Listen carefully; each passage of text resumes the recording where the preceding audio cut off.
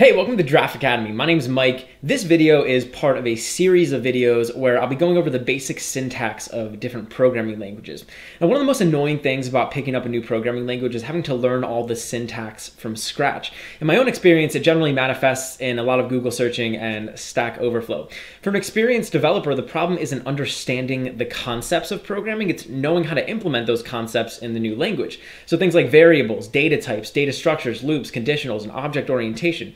All of these things are done a little bit differently in each programming language, and having to research how to do it all can be extremely annoying and tedious.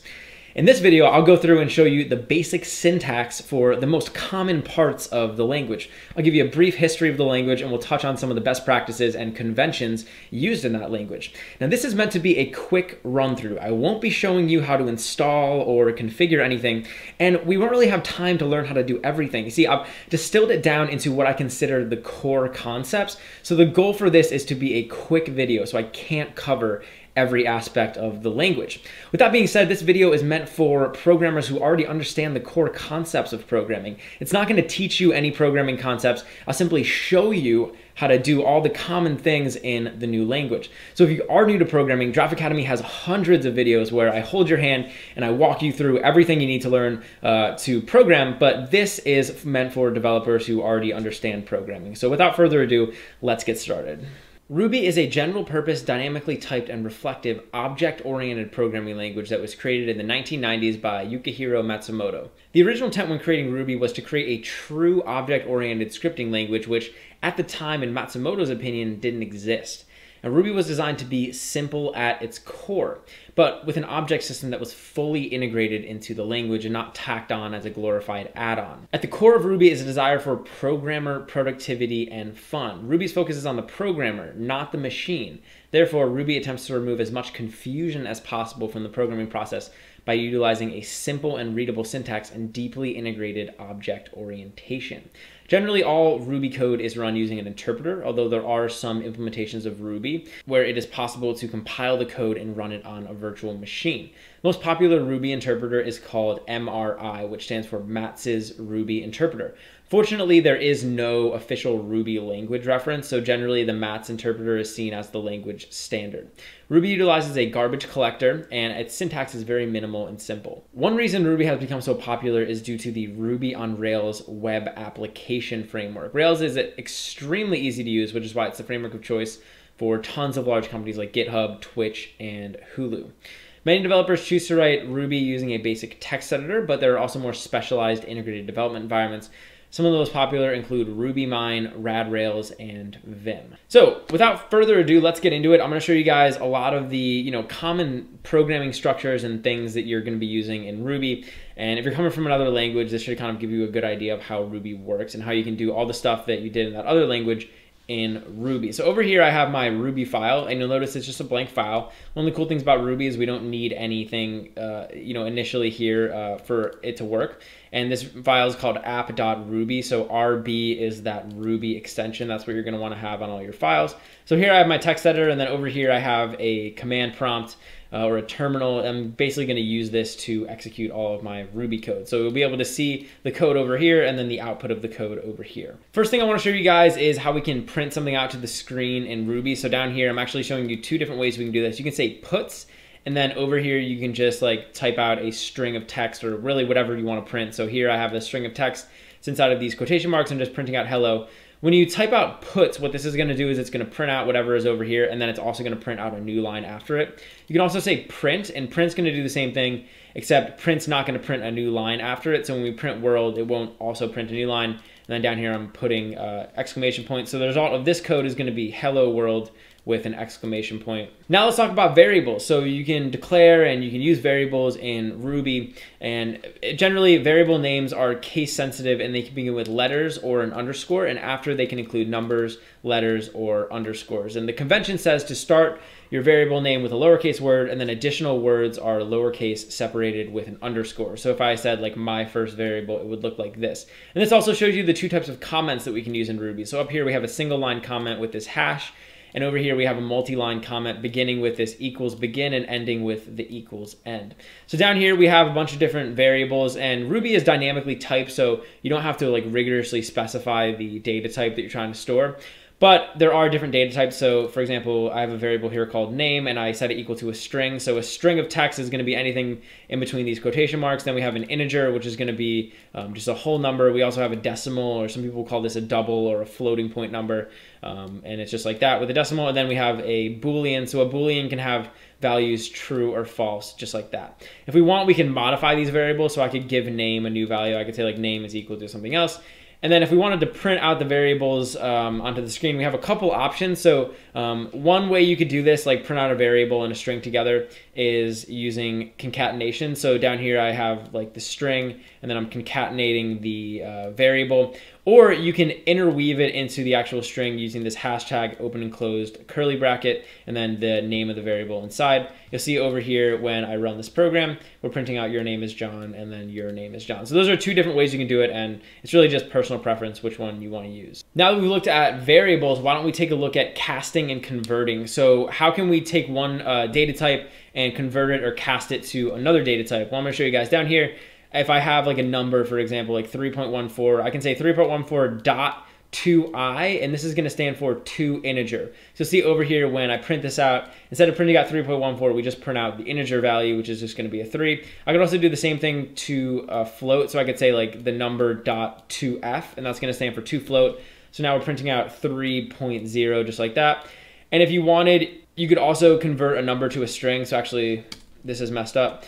So if I had like 3.0 here, I could say dot 2s, and what this is going to do is it's going to convert that into a string. You can see it looks the same.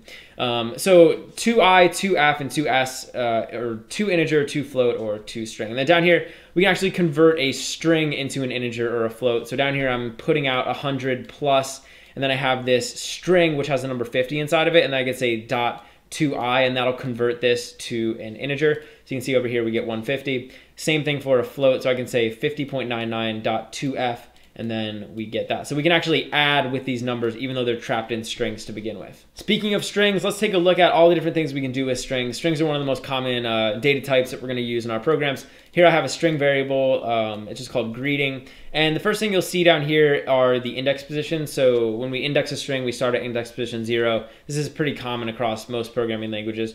So I would say that this H character is at index position 0 in the string. So this string has 5 characters, but the last character is at index position 4 because we start indexing at 0. Down here I can say like greeting.length, and still tell me how many characters are in at 5. If I want to access a specific character in the string, I can access it directly using its index. So I can say the name of the string or the string itself, and then open and close square brackets, and then the index of the character that I want to access. So over here, like greeting 0 is going to give me this H back. I can also check to see if a string has a specific substring in it or a specific character. So I could say like greeting.include question mark, and then a space, and then basically like whatever substring I'm looking for, and this will give me a true or a false value. So greeting.include LLO is going to give me true back because it's true that it's in there. If I did it for something like a Z, so I have greeting.include Z, this is going to give me false because Z isn't in the string. And down here, you can also do like a substring. So I could grab, a specific part of the string, and this is going to take 2 numbers. So the first is going to be the starting index, and the second is going to be the length. So it's going to be however many characters I want to grab. So we start at index position 1 with E, and then we're going to grab 1, 2, 3 characters. So we get ELL, just like that. So that's some basic stuff that you can do with strings in Ruby. Obviously, there's more stuff you can do. If you just go online and look up like Ruby string API, you'll find a whole listing of little functions that you can use. All right, now let's take a look at some numbers. So in addition to strings, a lot of times we're going to want to work with numbers, and Ruby works with numbers really well. So you can just multiply numbers. Like I could put out 2 times 3, and that's going to give me 6 over here. So you can add, subtract, divide, and multiply numbers. You can also do this little exponent. So if I said like 2 asterisk asterisk 3, this is going to be 2 raised to the 3rd power. So you can see over here we get 8. You'd also do the modulus operator. So modulus operator will divide 2 numbers and return the remainder. So if I said like 10 mod 3, this would be 10 divided by 3, which is 3, with a remainder of 1. So it's going to give us 1 back because that's the remainder. You can see over here we get 1. And then also you can specify order of operation. So I have this little equation right here, 1 plus 2 times 3. By default, Ruby's going to do the multiplication first. So it'll do 2 times 3, which is 6, plus 1, and we're going to get 7. But if I put a parentheses around the addition, so parentheses around 1 plus 2, now when I run the program, it'll do that again. You see we get 9 because it's 1 plus 2 is 3 times 3 is 9.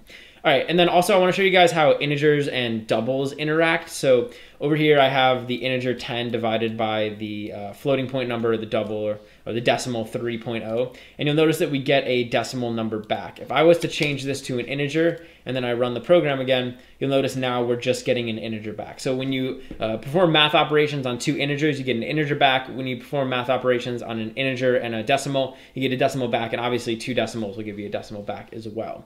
Down here, I have another variable. It's just called num, and I set it equal to 10. What I can do is I can say num plus equals 100. That's the same as me saying num is equal to num plus 100. So basically, I'm taking num, I'm adding 100 to it, and it's all getting stored back in this num variable. So then when I print out num, you'll notice that we get 110 over there. There's also some other cool little functions that we can use on numbers. So I have this num, it's just negative 36.8. Pretty simple. I could say like num.abs, so this is an absolute value function, and you'll see over here it returns the absolute value, so we're just getting 36.8. You could also round it, so what this is gonna do is gonna round it according to normal rounding rules, so we get negative 37. There's also a special math class in Ruby, and the math class has some really useful functions or methods. So I could say like math with an uppercase M dot sqrt square root. That'll give me the square root of 144. I could also do like math.log 0, and this will give me this infinity number. So that kind of gives you an idea. And obviously the math class has a bunch of these little methods that you can use and sort of play around with. All right, now let's take a look at getting user input. So obviously in any programming language, there's tons of ways you can get input from a user. But this is just going to allow the user to enter in some information over here in the console. So the first thing we want to do always is just prompt the user to enter some information. So I can just say like enter your name. And then if I want, all I have to do to get information is I can just say like name is equal to gets. So I'm basically creating this variable name. And inside of this name variable, I'm going to store the result of gets. And this gets is a special keyword which is going to pause the program and wait for the user to enter in some information. So it's kind of the opposite of puts, right? Puts will put information out into the console. Gets will get information from the console. So I'm getting the information, storing inside the name variable, and then I'm just printing out like, hello, how are you?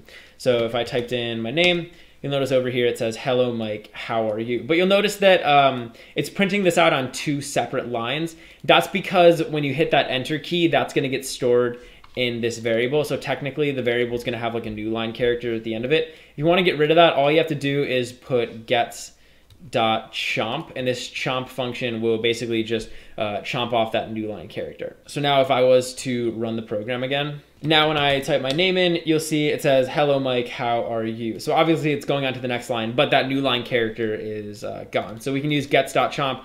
And generally, you're going to want to use that. So also we can get a number. So over here, I have like this little calculator program.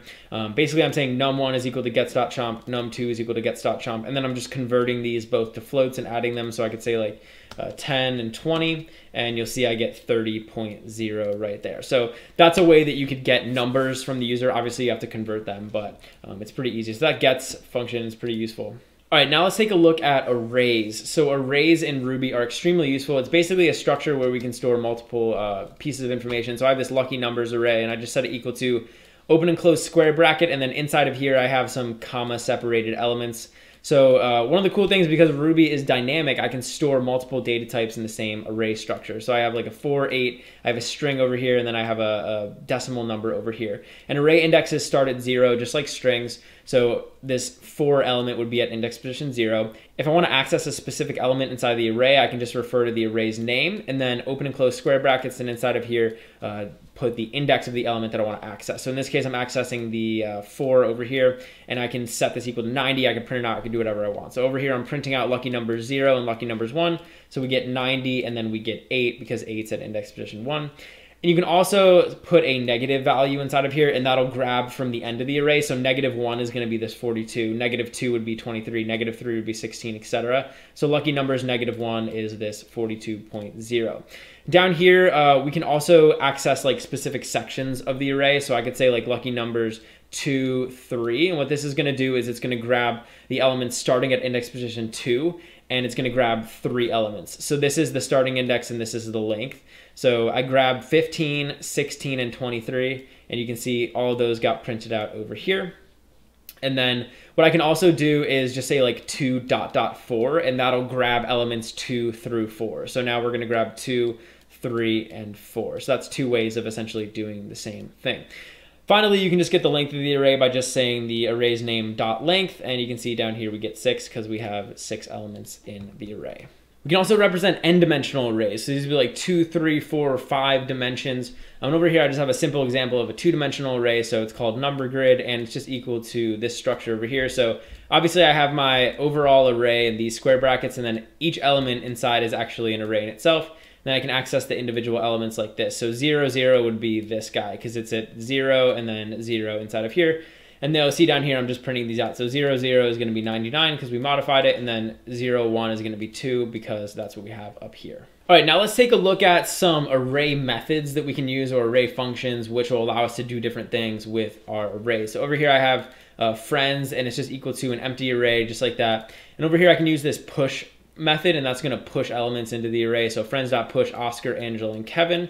And you'll see over here, I can just print out the contents of the array. So it's Oscar, Angela, Kevin, just like that. I could also use like friends.reverse, and that'll reverse the order. So now it's Kevin, Angela, Oscar. Or I could use something like friends.sort, and that'll sort them alphabetically. So Angela, Kevin, Oscar. You need to be careful though when you're using sort on arrays that have different data types inside of them, because it might not always sort the way that you expect. Obviously with strings, it's, alphabetically is pretty obvious, and with numbers, you do it numerically. But if you have a mixture of, Booleans, strings, and numbers, and it might be a little bit wonky as far as how it gets sorted.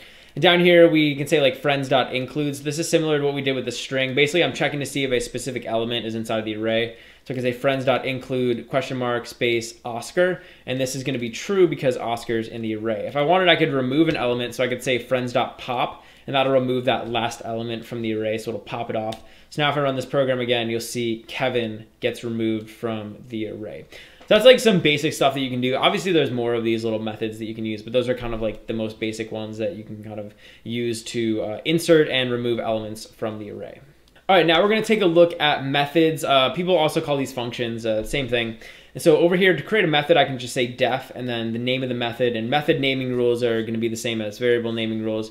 Over here, I can specify some parameters. So I can say num1, num2. These are like arguments that this function is going to accept. And then I just put this end keyword here, and anything that's inside of the def and the end keywords is going to be considered inside of the function.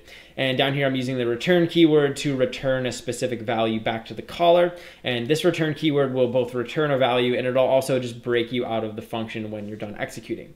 Now you'll notice over here, I'm just saying sum. So I'm creating a variable sum, and I'm setting it equal to add numbers 4 and 3.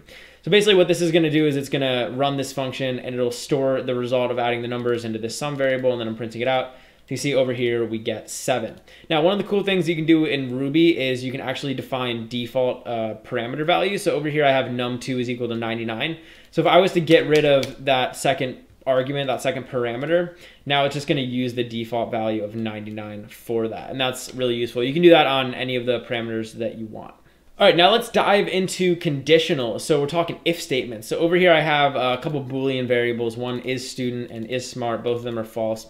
Over here, I could define an if block and if else block in order to respond to those two variables. So I could say like if is student and is smart. So I could use and that will allow me to check two conditions, or I could also use or. So it's going to be and logic versus or logic. And then down here, I can have an if, and I can also have an else if. So it's just ELSIF. And again, I'm checking two conditions using this and keyword. And then I can say not. So this exclamation point right here is the negation operator. That'll negate a condition. So I have the negation operator, and then obviously I have my Boolean variable over here. So this is going to negate whatever value is next to it. And then we have our else, and then we have our end. So generally, whenever we're defining these like blocks of code in Ruby, we always start with like the block declaration. In this case, it's an if. And then we end it with this end keyword. And that's like just pretty useful. I think it's pretty readable. And so down here, in addition to just using and working with Boolean variables, we can also obtain conditions using comparison. So I could say like if 1 is greater than 3. So obviously this is going to be false. I could say less than though,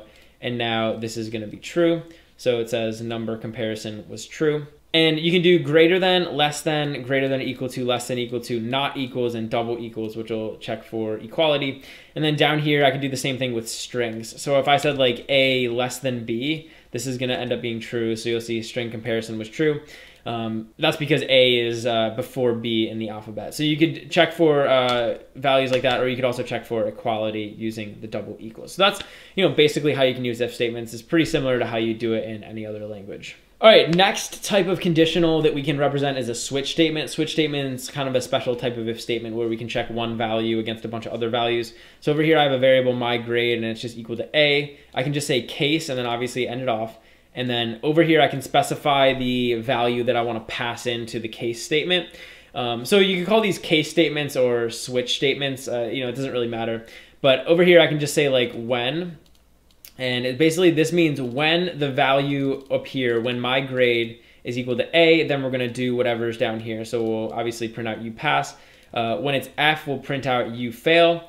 And then otherwise, we'll just print out invalid grade. So if I set this to F, now instead of saying you pass, it's going to say you fail. If I set it to like a Z, that's not covered. So it's just going to tell us that it's an invalid grade. All right, next let's take a look at dictionaries. So dictionaries, some people also call these associative arrays. It's basically it's essentially an array, but instead of just storing individual elements, we can store key value pairs. So I have this like test grades dictionary. Basically I have a key and then it maps to a value. So the keys all need to be unique, but the values can be repeated if you want. So for example, the key Andy, and Andy got a B+ on his test. We can also represent the key like this using this colon.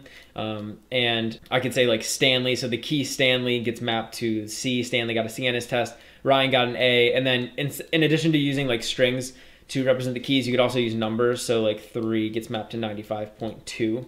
And then down here, you'll see I'm printing out. So I could say like test grades Andy is equal to B-. So I can modify these if I wanted. And the way that you can access an individual entry in the dictionary is just by saying like the name of the dictionary, open and close square brackets, and then the key. So when I say test grades Andy, it's referring to this dictionary entry up here. And then obviously I can modify the value that gets mapped to it. So test grades Andy is going to give us that B-.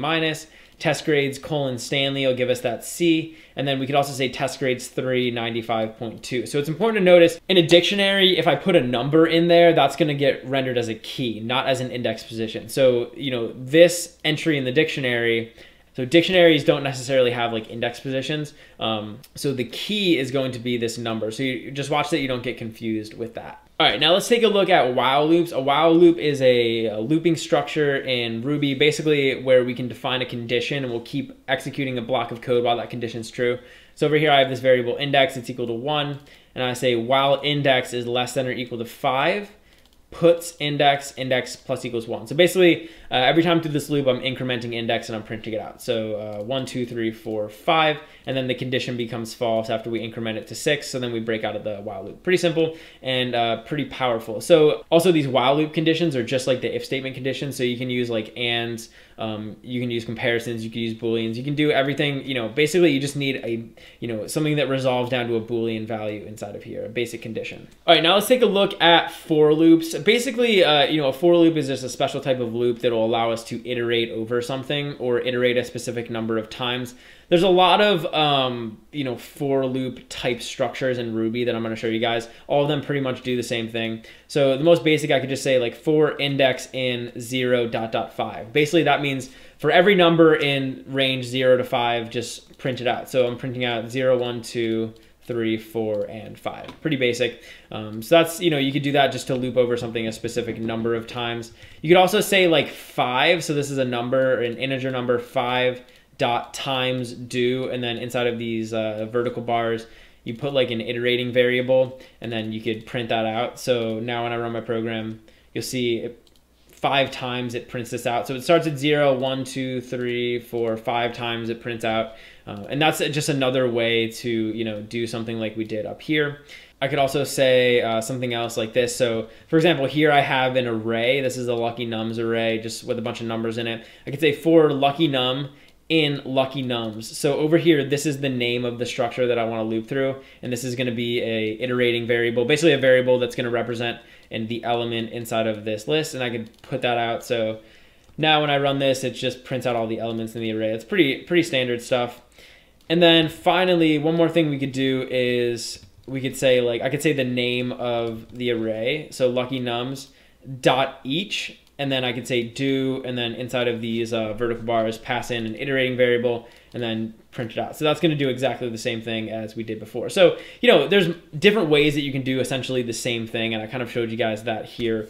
It's really just personal preference, what you want to use. All right, now I want to go ahead and take a look at exception catching in Ruby. So there's going to be certain times in your Ruby programs where you're going to do certain things and they're going to break your program. So you'll throw an exception, or, you know, something will happen and your program will break. So I'll show you guys how to handle that. So over here, I have a line of code that'll break my program. I'm basically creating this variable num, and I'm setting it equal to 10 divided by 0. It's a big no-no. You can't divide numbers by 0, so this will go ahead and throw an error for us, or an exception. So when I run this, it says 0 division error, right? I threw an error. So what we can actually do is we can surround this in begin rescue tags. So I could say begin, and then I can put any, you know, risky code. This doesn't just have to be one line. You could put a whole block of code in there. And then if this code breaks, then the code in the rescue is going to get executed. So now when I run my program, instead of printing out that, instead of throwing the exception and terminating the program, it's just going to print out error. So I was able to successfully catch it. And this rescue will just catch any error that gets thrown. So, you know, anything that goes wrong, it'll catch it. And then down here, I'll show you guys how we can catch specific errors. So I could say begin, you know, num is equal to 10 divided by 0. And obviously, like if I wanted, I could say rescue. And here I can specify the actual error that I'm trying to catch. So this will only catch 0 division errors. So if I was to run my program now, see the same thing happens. But if I had another error, for example, like if another, you know, something else went wrong, like for example down here, if I said puts bad variable, so bad variable, this variable hasn't been created, so Ruby isn't going to know what to do with it. So now when I run my program, you'll see it gets caught by this rescue, and then it just says all other errors. So generally, just having a generic rescue statement right there, maybe not the smartest thing in the world, just because it's going to catch everything. A lot of times you don't want to catch everything. There's going to be certain exceptions that, you know, you want to break the program. But if you want to catch everything, then you can just put rescue here and that'll catch it. And you can put multiple rescue tags there, like I said. So finally, let's look at raising exceptions. So down here, I have the code. Like if I wanted to raise my own custom exception, I could say like raise made up exception. And now when I run my program, you'll see that this exception gets run and it just says made up exception. So you could do that, you know, if you have a function or something that you want to throw an exception, then you could throw your own custom exception. All right, now we're gonna take a look at object orientation in Ruby. We're gonna start off with the basics, classes and objects. Ruby is a fully integrated object-oriented programming language. That's one of the things I personally love about it. Basically, everything in Ruby is an object, which for me personally, I think is awesome. So, you know, anything that we're using in Ruby for the most part is an object. There's really not any like, you know, I guess what you call primitives. Everything's just an object. So over here I have a class, and this is just a class I made up, the book class. And when you want to define attributes of this class, you can say attr underscore accessor, and then define the attributes with a colon, and then just like the name of the attribute. So then we can also say colon. So I have a title and an author, and then down here I just defined like a function, or I guess we would call this a method if it's inside of a class. So it's the read book method. Down here I'm just saying puts reading self.title and self.author. So this self keyword is going to refer to the title or the author for the specific object that's calling this function. So whatever object calls the read book function, it'll grab that object's title and that object's author, and we can denote that using this self keyword. So then down here, I'm creating an object of the book. So this is a book one, this is a variable, and I'm setting it equal to a new book object. So I can just say book.new, and then I can give this some information. So I could say like book1.title is Harry Potter, book1.author is J.K. Rowling, and then I could say book1.readbook, and that's going to call this function. And you'll see over here it says reading Harry Potter by J.K. Rowling. So again, self.title and self.author gets the title and the author that I assigned to the object. And then I could also print out the title, which is Harry Potter. All right, now let's take a look at another object-oriented programming concept, which is a constructor. A constructor is a special method which gets called when we create an instance of a class. So whenever I create an object of a class, the constructor gets called. So over here in the class, I still have the attribute accessors, but I actually created a method over here called initialize. And this is the constructor. So this keyword initialize is very important. And then I'm passing in 2 arguments. So this is accepting 2 parameters, title and author.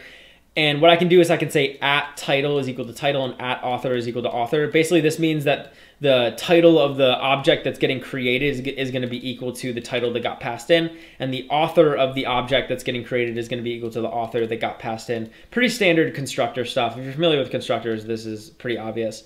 And then down here, I can just say book one is equal to book.new, and then inside of these parentheses, I can pass in the title and the author. So when I say .new, this is actually calling this initialize method. And you can define more than one initialize method. And then down here, I'm just saying puts book1.title, and then you can see we get Harry Potter. All right, another concept, another object-oriented programming concept is getters and setters. Now, getters and setters it's essentially a design pattern that controls the access that outside code has to the attributes of your class or your object. So over here, I have my attribute accessor and I have my constructor. But then if I want to create getters and setters for these, I can just say, for example, let's say I was creating getters and setters for the title. I can just create a function title, and it's just title is equal to, so this is going to be the setter, and it takes in a title and just says, I just said put set so we can see how it's working, and then at title is equal to title. And then this is going to be the getter, so def title puts get, and then return at title. So if you just define two of these, one as the getter and one as the setter, then those will act automatically as the getter and the setter. And you can see over here in the constructor, when I set the title, instead of saying at author is equal to author, instead of doing the same thing for the title, I'm just saying self.title is equal to title. And whenever I say self.title, that's gonna refer to either one of those methods over there, whichever one is appropriate. And then down here, I can just say, you know, book one is equal to book.new. And if I want to access the book, I can just access it the same way. So I can say book one.title. When we use getters and setters in Ruby, it doesn't change the way that we access or that we modify the actual attribute. So I'm still accessing the attribute essentially directly like I did before, although now we're going through these different methods. So generally, you're only going to want to implement the getters and setters when you actually need them. You're not just going to want to do them up front.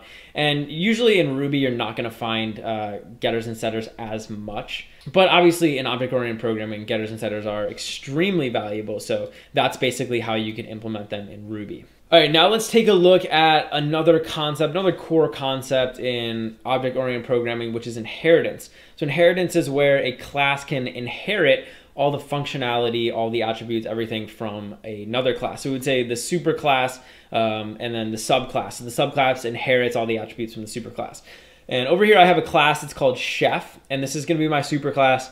And chef just has a bunch of functions or methods, I guess. So make chicken, and it just prints out the chef makes chicken, make salad, and then make a special dish. So this is a pretty simple class. And then down here I have another chef class. It's an Italian chef class. And you'll notice that this has a couple methods, make pasta and make special dish. And I have this less than sign and then the name of this class over here. And this means inheritance. So if I say less than and then chef, it basically means that the Italian chef class is going to inherit all the functionality from the chef class. And then I can also extend on that. So I have, you know, obviously like this other make pasta method. And then over here, I'm overriding the special dish method. So the chef class up here has a make special dish method. And then the Italian chef class overrode that with its own stuff.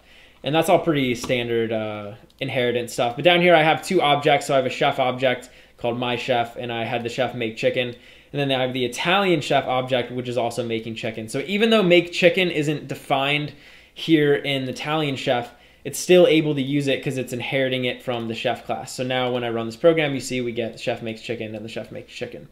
But if I was to run the make special dish method, and I can do that on both of these, you'll see now the chef is making a special dish and the Italian chef is making chicken parm. That's, again, because I overrode this method here on the Italian chef. So that's basically how we can do inheritance in Ruby. The next thing I want to talk to you guys about is another thing in inheritance, which is using constructors. So what happens if we have attributes on our classes and we want to use constructors in the superclass and the subclasses? So over here, again, I have my superclass, which is just chef. And I actually added in a few attributes. So I have name and age. So the chef can have a name and an age. And then down here, I have my initialize function or my constructor. And over here, I'm just, you know, setting the attributes like I showed you guys before. But over here inside of the subclass, if I want, I can also have additional attributes. So over here I have like country of origin, for example, and the Italian chef can have a country of origin attribute. So down here, what I can do is I can override the constructor or the initialize function from the superclass. So here I'm creating the initialize function, and in here I'm passing a name, an age, and a country of origin. So down here I can set the country of origin just right here inside of the Italian chef class. Then I can call the constructor from the superclass, which takes a name and an age. So over here I can just say super name age, and what that'll do is it'll use the superclass's constructor in order to set the name and the age. And that way you don't have to rewrite that code down here in the subclass. So then down here, I again just created a chef object and I passed in Gordon Ramsay and 50. And then down here, I created a Italian chef object, passed in the name, the age, and then I also passed in country of origin, which was Italy.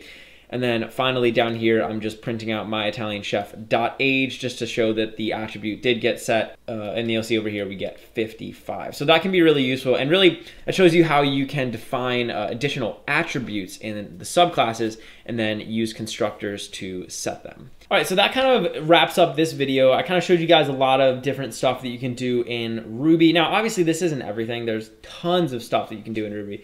But hopefully this gives you an idea of how Ruby works. I covered a lot of the most common stuff that you're going to be using when you're starting off with the language. And hopefully this kind of demystifies Ruby a little bit and shows you kind of like what it's about, how it works, and then some of the sort of best practices that we can use in the Ruby programming language. It really is a great language, and I honestly, just on a personal note, I think it does live up to the founder's dream. It really is a fun language to program in, and I personally love the fact that it's so deeply ingrained with object orientation.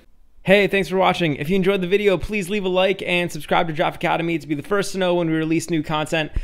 Also, we're always looking to improve, so if you have any constructive criticism or questions or anything, leave a comment below. Finally, if you're enjoying Draft Academy and you want to help us grow, head over to draftacademy.com/contribute and invest in our future.